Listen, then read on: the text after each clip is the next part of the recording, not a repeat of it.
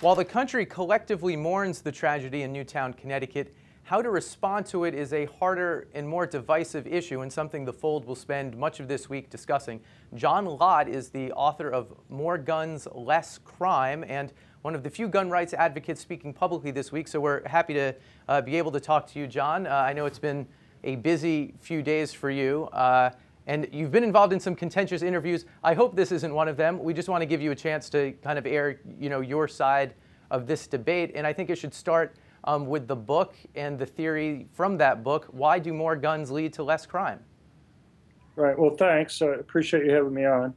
I mean, this is a difficult time for everybody here, and I think everybody's always concerned about the same end result. What can we do to try to save lives? People just disagree on what might be the most effective way to try to do that.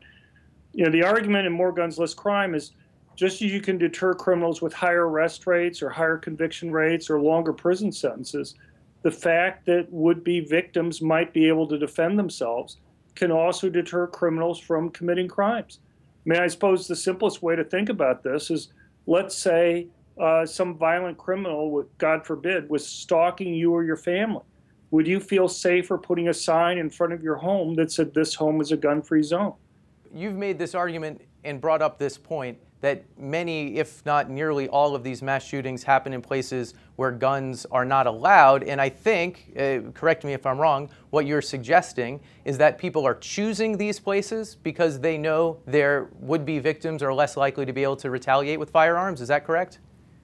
Right. I mean, there are two things. One is it's clearly not random.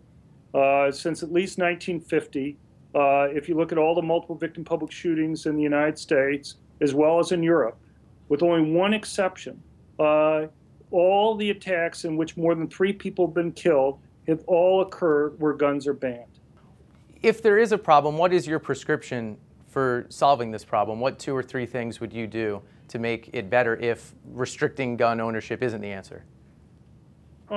2 things. One, I guess I'd appreciate it if the media at least, when I write pieces, I try, unless an editor tells me I have to mention their names, I don't mention their names in the pieces. But beyond that, I would like to see us finally get rid of these gun-free zones that we have. At some point, if you have 60 years or more of these cases, because I haven't gone back before 1950, but if you have 60 years of these cases, and we've had a lot of multiple victim public shootings, and all but one is in places where guns are banned, you've gone past any possibility of randomness explaining this. Beyond these gun-free zones, there's the issue of what should be legal to carry and what shouldn't, and I assume your disagreement is just where to draw the line. I assume you wouldn't want, machine guns or rocket launchers allowed. Where do you draw that where do you draw that very difficult line then? I'm not advocating people be able to walk around with machine guns or rocket launchers, but I wouldn't renew the assault weapons ban. There's no evidence that I know of by economists or criminologists that show that when it sunset in 2004 that murder or violent crimes increased. And there's no evidence that I've seen that shows that it fell faster than it would have otherwise when it was put in place to begin with. Are there any guns that are today banned that should be legal, or any guns that today are legal that should be banned? I think it's, as far as the bans go, I'm pretty happy with the general bans. Look, here's my view on the world. I'm an empirical guy. I can't go and talk about guns that haven't been legal yet because I have no data on them. As an empirical guy, is there anywhere you part company with the NRA and think they're either not representing the data correctly or suggesting policies that aren't in the interest of the common good? Look, I understand people caring about freedom, but as I say, it's not what my motivation is. My motivation is safety. So when I hear them making an argument about, certain guns should be allowed for freedom, that's not what I'm not going to yell at them or anything because they're doing it, but it's not, to me, the ultimate question is, what's the data show?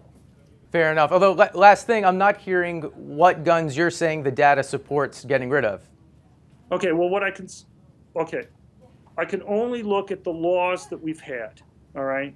And we've had a couple different types of laws. We've had DC and Chicago ban handguns, for example.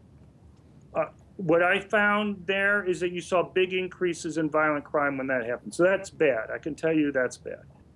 But it's not just DC and Chicago.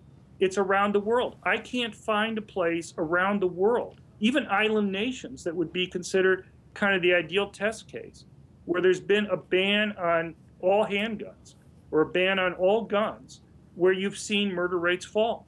John Lott coming to us from Philadelphia tonight. Thanks for sharing your views. Thank you very much for your time.